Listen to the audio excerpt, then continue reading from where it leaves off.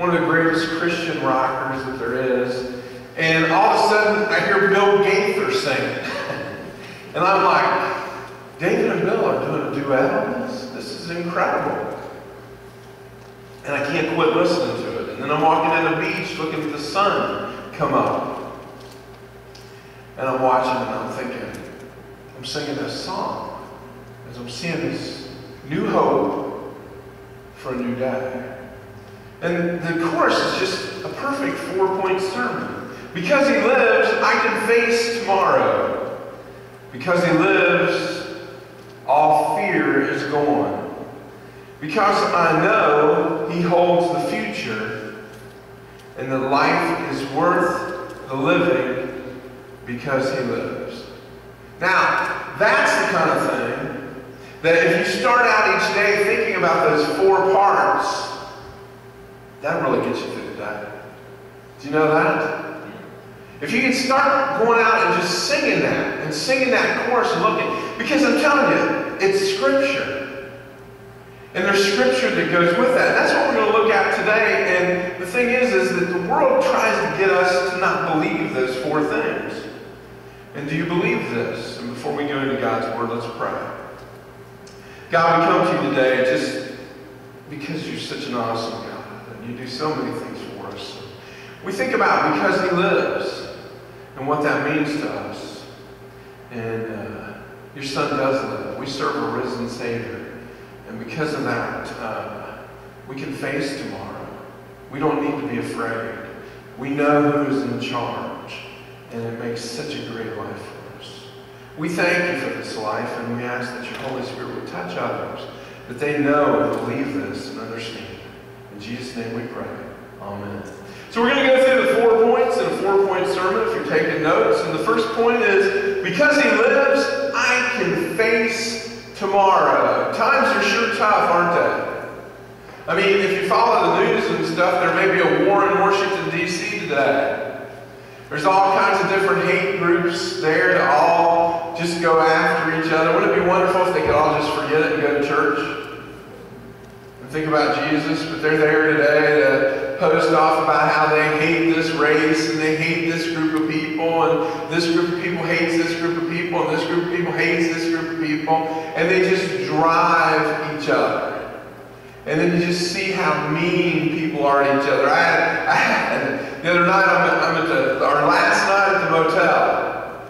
And of course, they can't have a perfect week. So we go up to scan the room key, because it's one of those places where you just take the credit card-like thing and run across the thing and the door opens and we run across nothing. Run across nothing.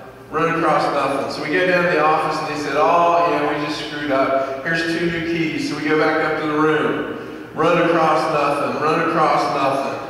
So I go back down, the guy says, oh, that happens every once in a while, your batteries are dead. He said, we'll get hold of such and such, the mechanic, and he'll be right there. I'm calling him now, he's going to meet you guys there, and he'll fix the thing. So we're walking back, and this really strange looking guy comes up and he says, hey, you staying here? Grabs my shirt. Sammy's going, don't tell him, Dad, don't tell him. I said, yeah, I'm staying here. What's up? He said, our room's full of bed bugs. And he said, they're giving us the whole week for free. You better go check everything. You go check everything. So I go up there and we wait 35 minutes for the guy to come and fix the batteries, standing outside the front door of our room. At that point, I'm not waiting anymore. And I got a kid that can bench press 320 telling me he wants to know if it's okay if he kicks the door in. I said, well, let me go down to the desk. So I get down to the desk and I tell him to have a guy come here and meet me and we'll walk together. So we're walking together and I tell him about the guy with the bed bugs. He said, yeah, I'll tell you about the guy with the bed bugs. He said, I went up there to check everything out. There were some bed bugs there. There was also a jar in the corner of the room that had air holes punched in the top. He said they did that to get a free vacation. And you know, it's really a weird world and life is scary. And even in the church, we find that for people, a tough word is hope. People misquote a scripture. Jesus said that he has come to bring us life in the fullest. He's not talking just about heaven. Oh yeah? He's talking about now, today, when you get out of bed. He's come to bring you life in the fullest. He has come to give you everything. Not the things that you want, cars, money. But where do you draw your hope from? What is your hope for a good day? A good doctor's visit, a good news report, a good weather? Where does your hope come from? Because Romans 10, 11 through 13 says, the scriptures say that no one who has faith will be disappointed, no matter if that person is a Jew or a Gentile. There's only one Lord, and He is generous to everyone who asks for His help. All who call out to the Lord will be saved. You may read people that write things that they can change that, and they can fix that, and they can help you ease to know that certain people will not be saved. Oh yeah? And you can draw comfort from that because there are certain people that you don't want saved. Which is a sad thing because Jesus died for everybody. He wants everybody in the kingdom of heaven. If you trickle one thought through your head ever, I hope that person sees the hell. You just separated yourself from Jesus by miles. To be a true follower for Christ is to hope that everybody sees the kingdom of heaven.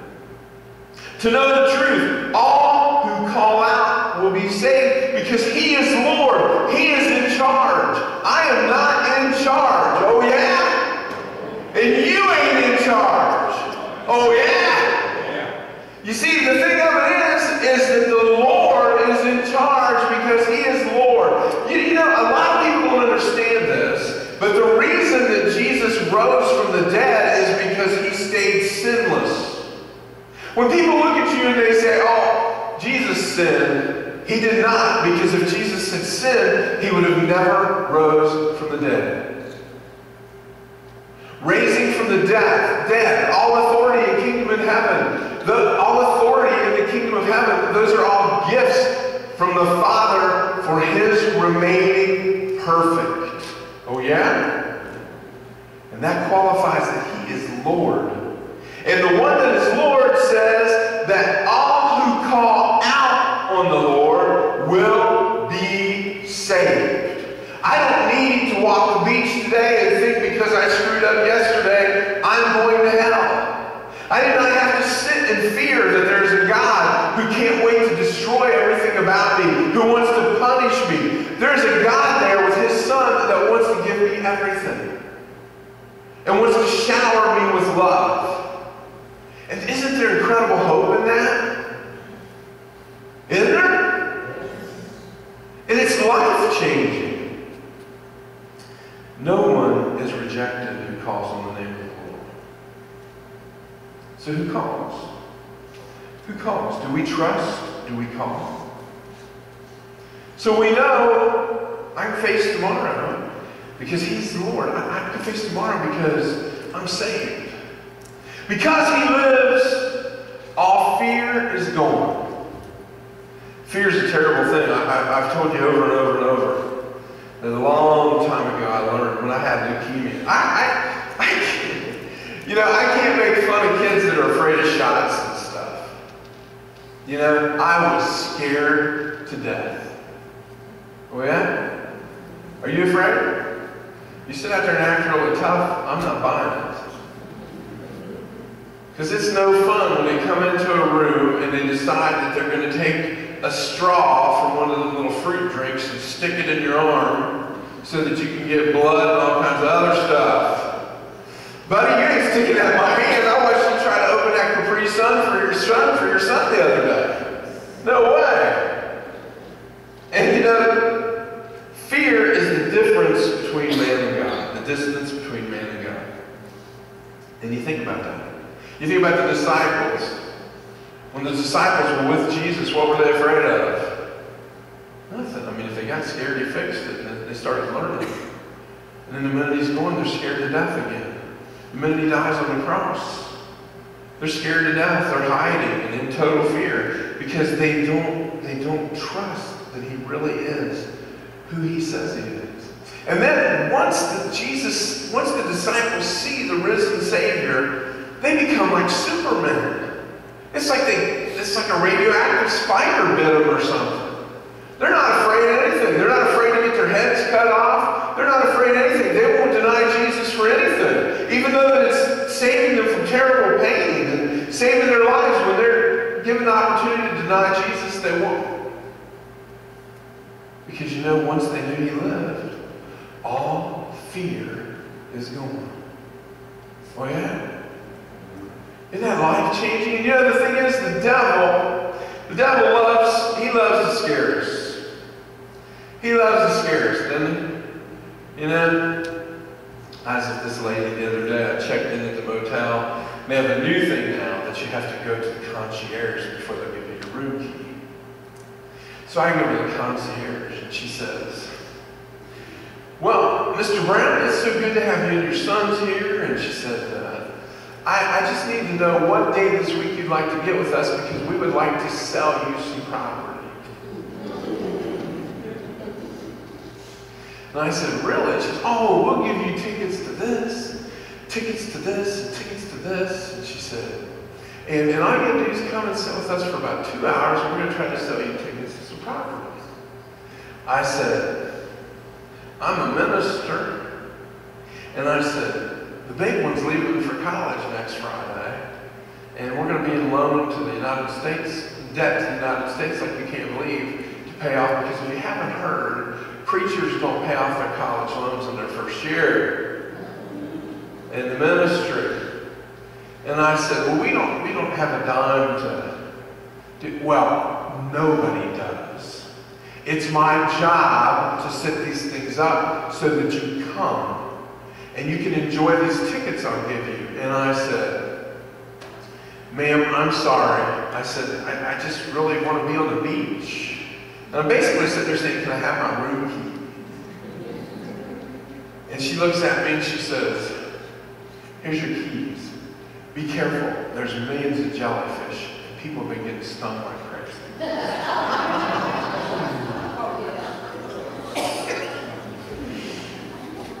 I said, "Luke hit her." And I'm going to tell you how mean it was. We were there that whole weekend. If you know me, you know that from 5:30 in the morning until 5 o'clock at night, where do you find Dan Brown? On the beach, not at the pool, not at Dolly's Legends of nights that knock each other off of horses. I'm at the pool. I'm at the ocean. Forgive me. You can be at the pool in Westerville. I'm at the ocean. I'm at God's pool. And one person may have gotten stung by jellyfish. This little boy came up, he was crying really bad, and his mom was really scared. And I said, "Go to the lifeguard stand." And I said, "If it is, they'll put white vinegar on. If you ever get stung by a jellyfish, white vinegar takes the pain away in seconds. It's like if you get stung by a bumblebee here in Sunbury, you put Crest toothpaste on, it'll quit hurting within 20 seconds. And it'll quit hurting if you put white vinegar on a jellyfish by it. I don't know why. But when we get scared, we get all worked up. She thought she was going to keep me out of the ocean. She ain't going to keep me out of the ocean. Becky's a few jellyfish keep me out of the ocean? No. And so the thing of it is when you get scared, you miss out, and we learn to feel so small because we have no control. The Romans 1:16-17 says, "I am proud of the good news. It is God's powerful way of saving all people who have faith, whether they are Jews or Gentiles. The news tells us how God accepts everyone who has faith, but only those who have faith. It is just as the scriptures say, the people God accepts because of their faith will live. Nothing can kill me because I have faith in Jesus Christ. I don't have to worry about a shark. I don't have to worry about a jellyfish. I don't have to worry about the Meg." If you follow movies, you know what that is. It's this huge, biggest shark ever on screen, eating everybody that's ever in the ocean. I don't need to be afraid of those things because I am not ashamed To not be ashamed of the gospel of Jesus Christ means that I've learned that I am not frightened. And that I have the complete understanding that I am saved. I am saved. What can harm me? Nothing. The devil and all his minions can't do anything to me. I'm protected by Jesus Christ in everything that I do. I'm saved. My faith gives me good news. Having faith gives me good news. I can face anything. I'm not afraid. Because I know He holds the future. People really want to know the future, don't they? They go get their futures told. They read their horoscopes. They're scared to go out. And people want to know what tomorrow holds. What does tomorrow hold? When I was a kid, there was that Jean Dixon, I think was her name. And in January, it would tell you what Jean Dixon was telling you was going to happen next year, and, there's all kinds of stuff like Hitler was still alive. He was working at a car wash down at Vero Beach in Florida, and, all kinds of stuff like that, really big stuff. And people wanted to know all that stuff, and they paid money for it, because you can still buy that newspaper thing today. It's still out there. But people really want to know the future. What does tomorrow hold? And the thing is, we know what tomorrow holds. Revelations 22, 12-17. Then I was told, I am coming soon. And when I come, I will reward everyone for what they have done. I am Alpha and Omega, the first and the last, the beginning and the end. God will bless all who have washed their robes. They will each have the right to eat fruit from the tree that gives life, and they can enter the gates of the city. But outside the city will be dogs, witches, immoral people, murderers, idol worshippers, and everyone who loves to tell lies and do wrong. I am Jesus, and I am the one who sent my angel to tell all of you these things for the churches. I am David's great descendant, and I am also the bright morning star. The Spirit and the bride say, come. Everyone who hears this should say, come. If you are thirsty, come. If you want life-giving water, come and take it. It's free. I have eternal life. I will never die. I've been promised this, and I know that He is coming soon. He is coming soon. That's what we need to know. That's what makes us happy. That's what changes. That's what gives us hope. The fact that no matter how bad this world gets, how bad this world is, the hope that is Jesus Christ is coming for all of us to be with Him forever. Everyone will be rewarded and everyone will have eternal life. What an incredible promise. And finally, all of this makes life worth living. You ever hear people say, why should I get up tomorrow? I don't even know why I should get up tomorrow. Really? I'll give you the example, the reason. You get up tomorrow to serve the Lord. Oh yeah? Why do I want to get up tomorrow? Because I want to serve the Lord. I want to serve the Master who has done all of these things for me. I want to live to make Him happy. I want to be what He wants me to be. You see, it changes us when we know what He's done for us. When we know who He is. He changes us. And you know what that change does? We live for Him. We never quit living for Jesus. That's what we do. We live for Jesus. How many times in a day do you actually tell somebody about Jesus? You may say, well, Daniel, I'm not the kind of person who can just go and start talking about Jesus. Will you ever go and just start loving on people? Because trust me, they see that difference.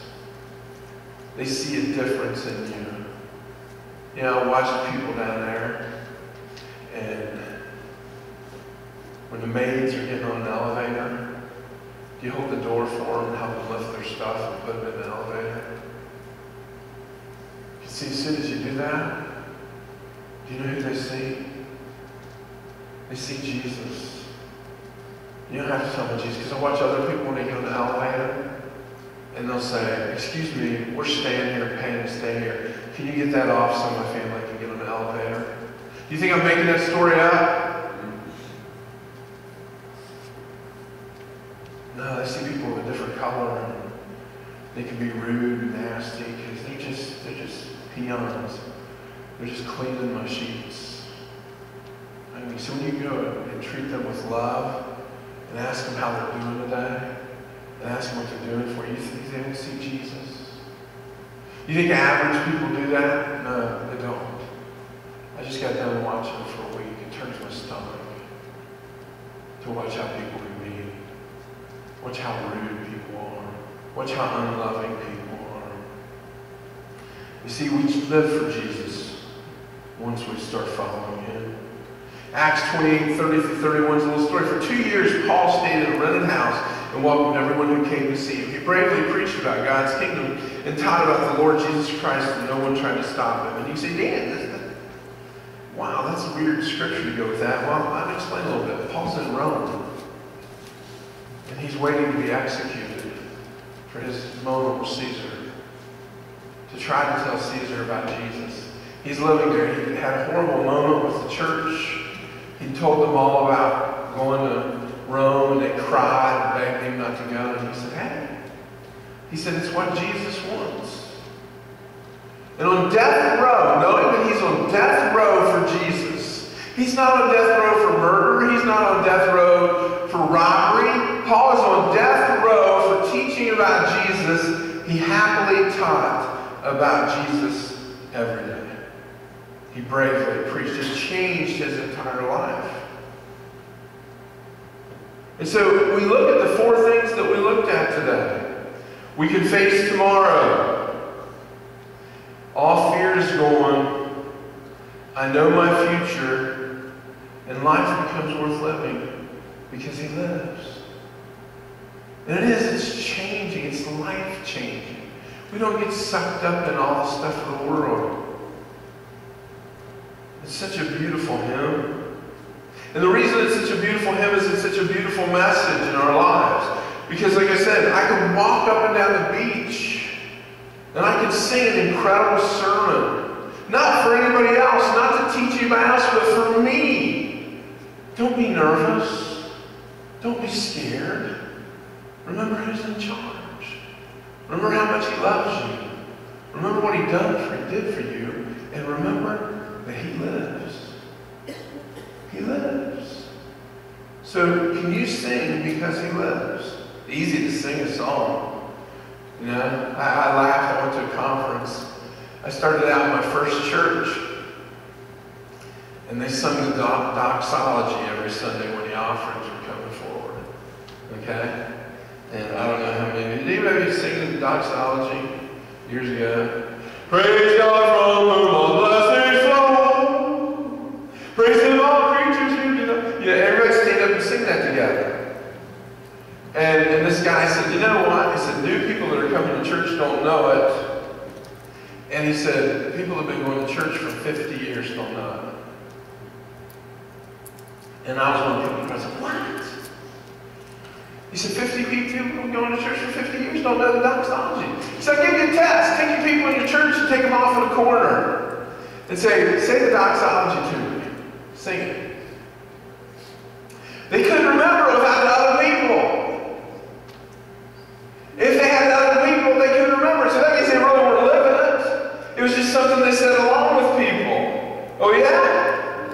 You ever have stuff like that you say along with people? Song on the radio you really like, but you can only sing it if it's on the radio? You can't sing it if you can't sing along with the guy? And there was people who didn't know the doxology.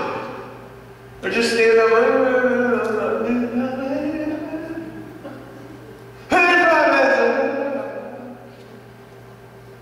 They didn't know it. It was just part of the cool ritual. But the thing of it is can you sing because he lives? Do you believe those words? Do you know them? Do you live them? Is that how your life is? I don't have to lay in bed all night wide awake because I can face tomorrow. I can sleep easy. I don't have to be afraid of stupid stuff because all fear is gone. I know who holds tomorrow. Boy, don't that make life worth living. Can you remember that? If you can't, we offer an opportunity today to let the Holy Spirit come in and teach you this. Train this into your life so that you truly understand. If you'd like to come as the band sings, and you'll never guess what they're going to sing. Please stand.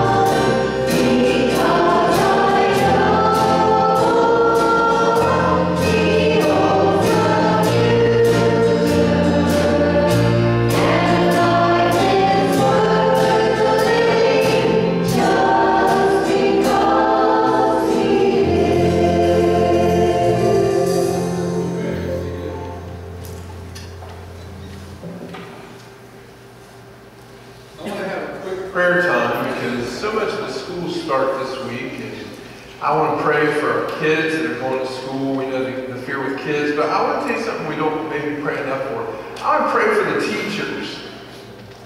I know my sister's a teacher, and I worry about her all the time, but I saw stuff in Myrtle Beach this week that I never thought I'd see. I saw a 4-year-old girl that her mom looked up and said, "You're not getting in the swimming pool right now. We're going to the room." And she smacked her mother in the face.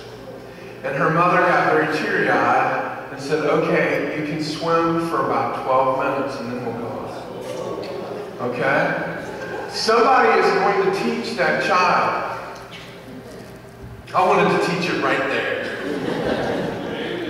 And then there was a little girl, about a 3-year-old, over this gate. Now the only way to get off the beach into the pool area to shower off to get in your room was this gate. And there's about 22 people in line. And this mother's sitting there with like a 3-year-old girl, and she's playing with the gate. And nobody's moving, and she's